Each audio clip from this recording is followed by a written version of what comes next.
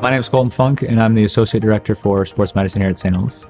So within sports medicine, we take care of all the emergency care on the field. So a student athlete goes down, we run out there and take care of them right away. And on the backside, if they are injured, we do all the rehabilitation process. So getting a kid from post-surgical back to playing the sport that they love.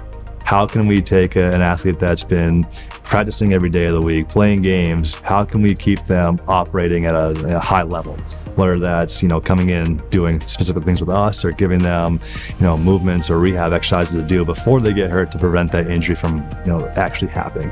Our girls sometimes see Tyler 2 or 3 times a day. So when we have 5 a.m. practices, he's there at 4:15. So the majority of our kids will go in there before practice. Sometimes they have rehabs that they're doing after practice, or they're using ice baths, they're using ice.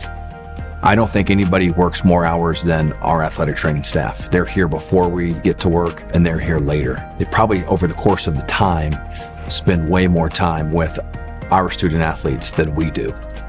Since Tyler and I have been here, our goal has been to be the best program in the conference. We want to strive to set ourselves apart and have everybody else playing catch up to us.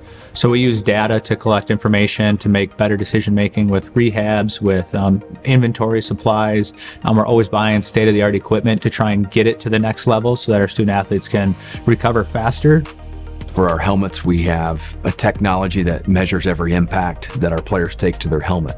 Colton has that monitor on his belt, so it vibrates if we need to check someone out based on an impact that they took. Being injured, the first thought that runs through your head is like, oh, my season's over. But Colton's been there through it all, even the other trainers just being there and motivating me. It's hard staying motivated when you're injured. They're super personable, like they crack jokes, they make it fun to be in there, so like being injured is not like a horrible time as it would normally be. When we won the national championship, we wanted Tyler to be there celebrating with us. Like, we wanted him to take pictures with the trophy. He's been like a key part of like all we do. I think it's important to support sports medicine because we do it with every team. There's no one that impacts all 26 sports like athletic performance and the sports medicine staff.